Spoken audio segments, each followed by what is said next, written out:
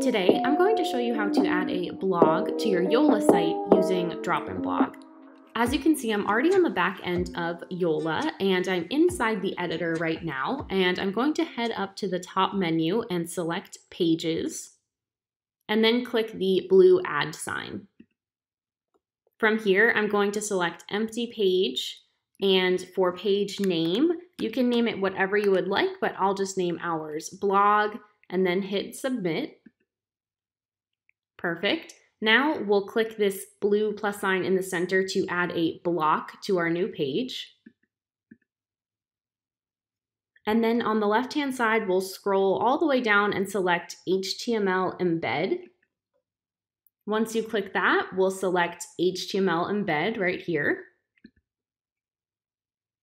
Perfect. So we'll click that and then go back up to Pages on the top menu. Go into Blog and select the Settings cog. And then scroll down, and we want to find the area that says Before Body Tag. So here's that section. And now is when you need to head over to DropInBlog and copy some code. So I already have that open in another tab, and I'll head to Code and Layout on the top menu. And then I'll select Step 1's code, copy that, go back over and paste it into Yola in this segment, scroll down and hit Submit. Awesome. And now we need to click into our brand new HTML block right here. And then we'll have this little custom HTML option pop up. So we'll click that right here. And this is where we need to copy and paste step 2's code. So we'll go back over to DropInBlog, copy step 2's code, head back to Yola, paste that in right here, and hit Submit. Perfect. Now in the top right corner, we can hit Publish.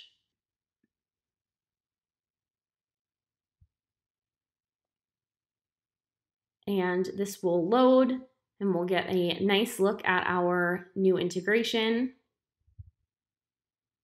We can click our new site. And in the top menu, we'll see that there is now an option for blog.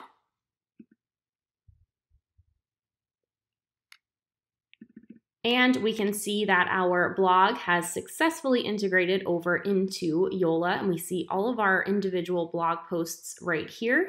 I want you to go ahead and just copy the URL on the top bar, go back to DropInBlog and head to Settings. And under Settings and Blog URL, you're going to paste that new URL in right here. Scroll down and hit Save All Changes. This way, DropInBlog is communicating with Yola, and that is the last step. You have successfully integrated your blog from DropInBlog to Yola. Happy blogging!